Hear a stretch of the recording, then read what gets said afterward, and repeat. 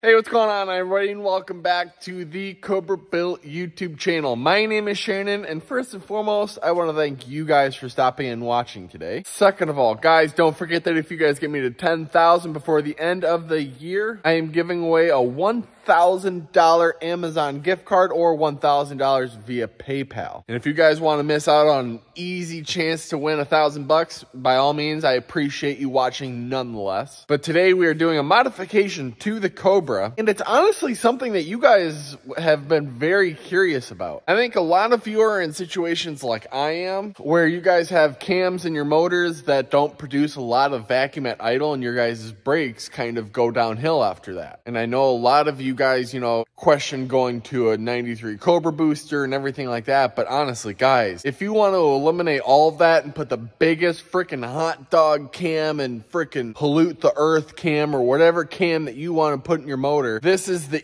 easiest brake modification you can do to a FOXBODY. If you guys haven't watched my videos on this prior, we are doing Hydroboost. Some of you might be wondering, what is Hydroboost? What am I even looking at here? Well, this came out of essentially a 99 to 2004 Mustang GT, Cobra, Mach 1, whatever, they're all the same. This utilizes your factory power steering pump. So instead of using vacuum to assist your brakes, you're using your power steering. And obviously, if you don't have power steering, this probably isn't the modification for you. But these Hydroboost units, some of you might be thinking to yourself, this is probably like a $500 unit right here. Wrong. I bought this for $100.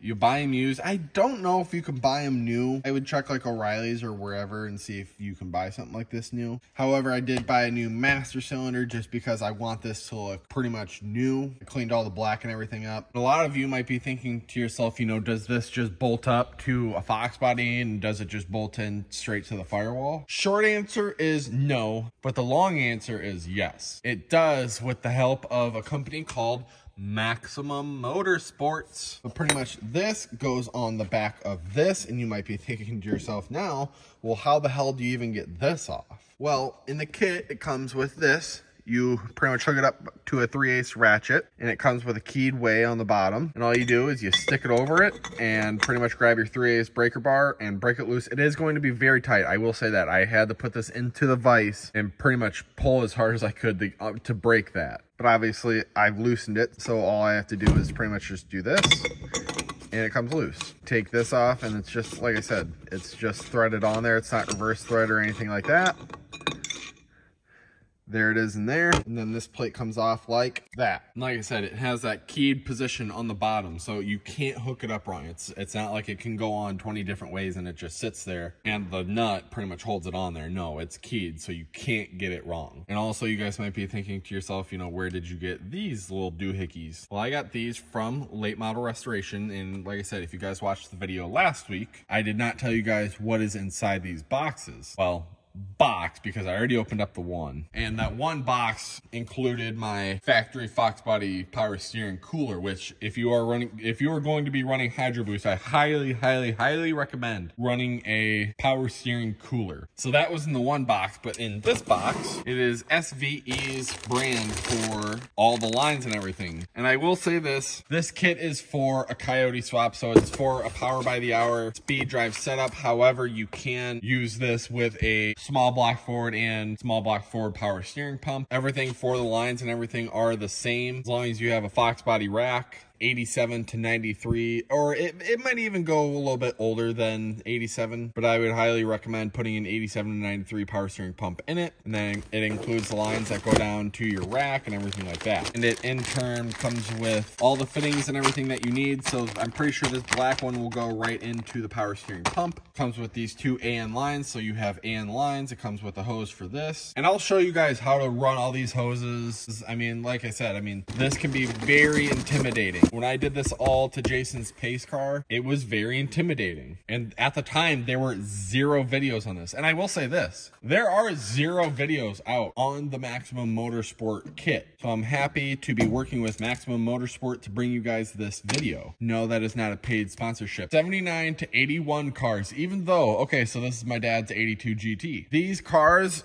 are pretty much the same freaking car, but underneath, like the transmission cross members are different, brake pedal assemblies are different. I mean, there's a couple things that are different. They're not like dramatically different, but enough to be a pain in the butt. And I had asked them if this kit would work on a 79 to 81 car, and they weren't 100% sure. They had never received that feedback before. So here I am, being the guinea pig that I always somehow finding myself end up being, and we're gonna try it out. Looking at everything looks the same, but you never know until you start tearing it apart. So let me stop yapping and let me show you guys kind of step by step what I'm doing here and how you guys would want to approach something like this. Obviously, first step I would recommend is taking off your master cylinder, taking off the lines that go down to your proportioning valve. Then I would also take off down on the steering rack there, right in the slip joint, you'll have to take out that bolt, because very unfortunately you'll have to come in here, and I've already kind of taken some steps to prepare, and you will have to take out your steering column, which is very unfortunate because I don't like taking stuff like this apart. You got to do what you got to do to have awesome brakes, so this is just one of them sacrifices. Hopefully none of the clips on the steering column break, because I've heard those are prone to breaking, so I'll take my time with that stuff. But I will pick up with you guys once I take out the steering column. I'll show you guys the steps that I did to have to do that. Well, I got the steering column out, and as you guys can see, I mean, it's pretty much ready to come out. Well, I guess all you see right now is wires, but when I pulled the steering shaft out, it didn't like pull this out of the U-joint down there, or not U-joint, but rag joint. So we're gonna try to see if we can leave this in there. It's kind of floppy dong as of right now, so hopefully we can slide the pedal assembly out without having to take this out. But as you guys can see, I have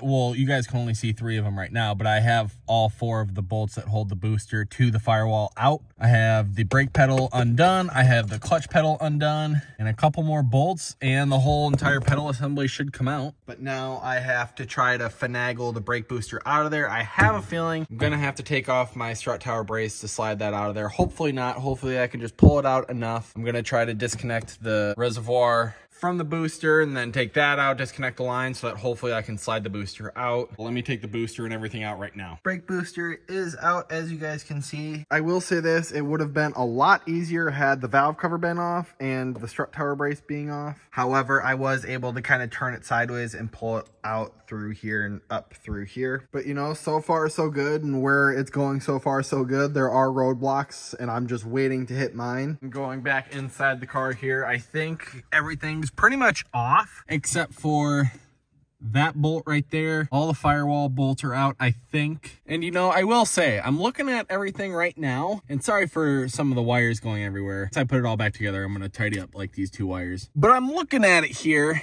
and this might not be the case for your car, because like I said, this is a 79 to 81 car. This particular model is a 1980. I'm looking at it, and I think I can get a wrench up on this side and a socket up on this side. So let me try that quick and I'll report back to you. All right, status update. As you can see, there is no brake pedal. However, I did have to undo that top bolt just so that it would swing down. But over here, there are these brackets and stuff in the way that I didn't really want to take out because I didn't think it was necessary. Obviously, because I got it out. But I'm gonna take this one over to compare against the Maximum Motorsport pedal. And then when you take the factory one off, this will come out of inside the tube and you have to transfer it into your new one. I don't know if they're side specific, but just make sure that they go in the same way that they came out. All right, as you guys can see, this is the difference. So I was right. The stud does get moved up just a little bit to accommodate for the Hydroboost being up a little bit higher. But other than, I mean, it's pretty much identical. Like I said, just make sure that when you slide these out of the factory one, those rubber, or I guess plastic inserts go in with that. You don't want to forget those, otherwise your brake pedal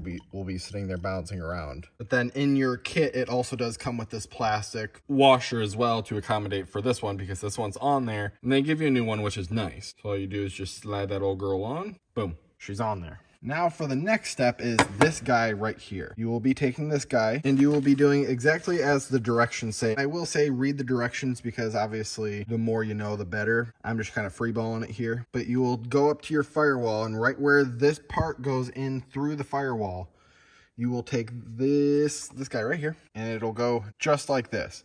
And you only want to go, it looks like about the 7 o'clock position and the 3 o'clock position.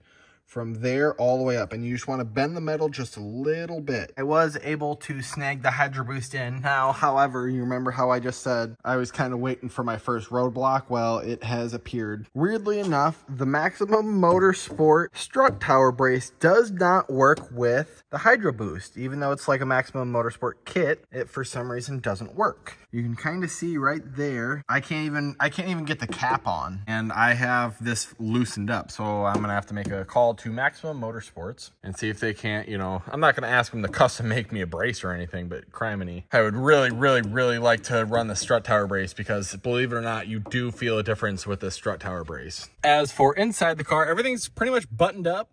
Not like actually buttoned up, nothing is like bolted down. But I did have to kind of cut, where is it? There it is. I had to cut this out of there just so that this could sit right up against the firewall, because it did not want to fit down in there. So I just had to cut this out, and it kind of seemed like it was kind of falling out anyways. So no harm, no foul there.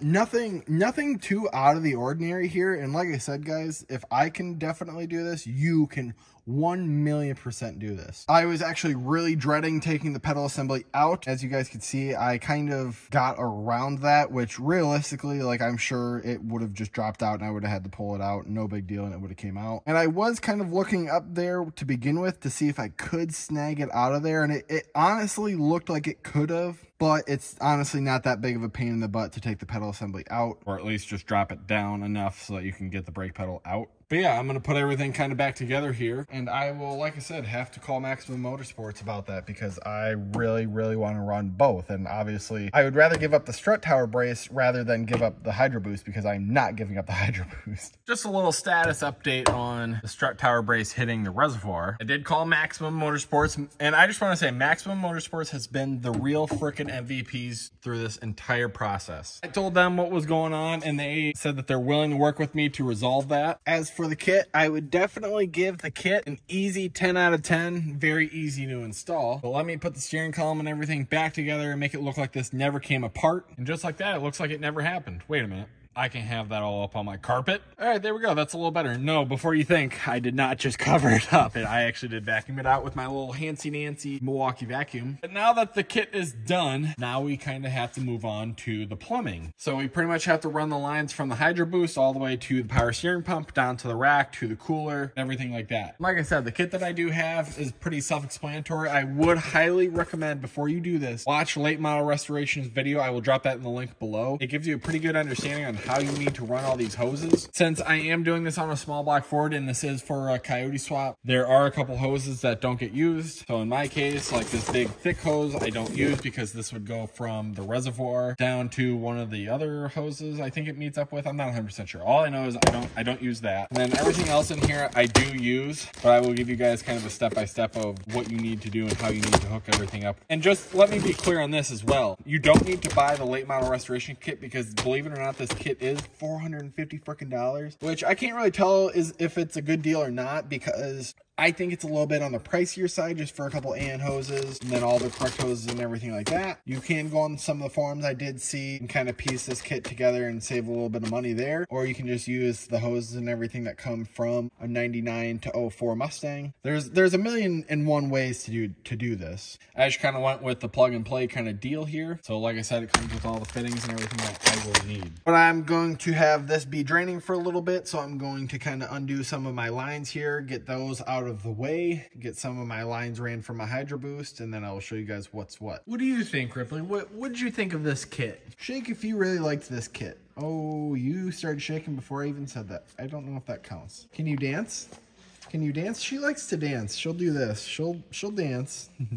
Look at her festive little collar, though. She's a little festive little mastiff. But the kit is installed. It's pretty honestly self-explanatory. I had to watch Elmar's video to kind of understand, even though I installed the same kit before on Jason's car, I still had to go back and rewatch everything. But I mean, everything's pretty self-explanatory. I mean, if you're watching that video, pretty much you don't use the big hose that goes from expansion / reservoir tank to the pump, because obviously there isn't a big nipple on this pump. But your drain pretty much just runs right into your cooler, and then this pretty much goes right up to the Hydroboost kit, and then this goes in your cooler. High pressure side goes right into the freaking rack. And then I'll take you guys up top right now to show you guys all the cool little lines. But yeah, all the lines and everything are ran, and they run right back to the Hydroboost here. So pretty much everything down here, and it's, like I said, all very self-explanatory. I still have to tighten down all these, but you get the idea. And Ripley's over there going freaking crazy at how easy this install was. Like I said, Maximum Motorsports said that they're going to take care of me, so I think that they will, because they're a very, very awesome and reputable company. Literally, if this bar just went over this way just a little bit, probably about 3 to 4 inches, and went back, it'd be perfectly fine. But I'm sure they'll get it all squared away. And if you guys have any comments, questions, or concerns about this kit, drop a comment below and I will try my freaking best to help you guys out, because you guys always help me out with liking and subscribing. But that's going to do it for this video, guys. If you could please consider hitting that like and subscribe button, that greatly helps me out. And at the recording of this video, we are at 7,100 subscribers, almost 75% of the way to 10 freaking thousand. Like I said, if you guys have any questions, comments, or concerns, comment below and I will try my very, very best to get you an answer. Big shout out to Maximum Motorsports for helping me out with everything and answering my dumb questions. I will keep you guys up to date on the Cobra, and we are heading into winter, and I did order something big coming for this 347. But stay tuned until then. I will see you guys next Sunday, because I do upload once a week, every Sunday at noon Central Standard Time. Take care, guys, and have a fantastic day!